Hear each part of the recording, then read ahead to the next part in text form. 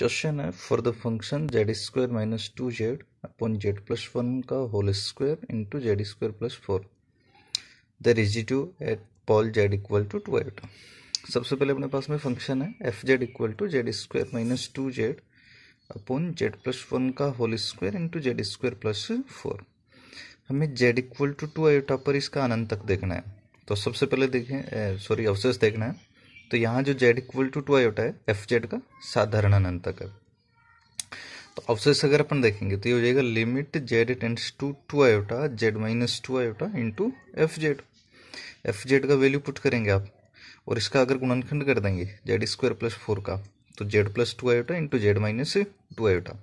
Z minus 2 iota तो इससे cancel हो जाएगा, बच जाएगा जेड प्लस 2 आयोटा। लिमिट ज्ञात कर दो तो जेड के स्थान पर 2 आयोटा अपन कर देंगे तो 2 आयोटा का whole square minus 2 into 2 iota plus 1 का whole square 2 iota plus 2 iota. Solve कर दिया तो 4 आयोटा स्क्वायर यानी -1 तो ये माइनस के 4 हो गया। -4 आयोटा अपॉन इसका प्रसार कर दीजिए a प्लस बी का होल स्क्वायर से तो 4 iota square plus 4 iota plus 1 और ये आपके पास में 2 आयोटा प्लस 2 आयोटा बन गया 4 आयोटा।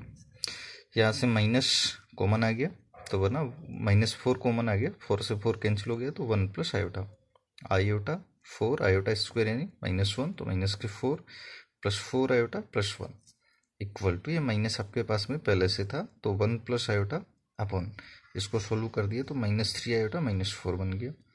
यहाँ से भी माइनस कॉमन ले लिया तो प्लस बन जाएगा तो 1 plus iota upon 3 iota plus 4।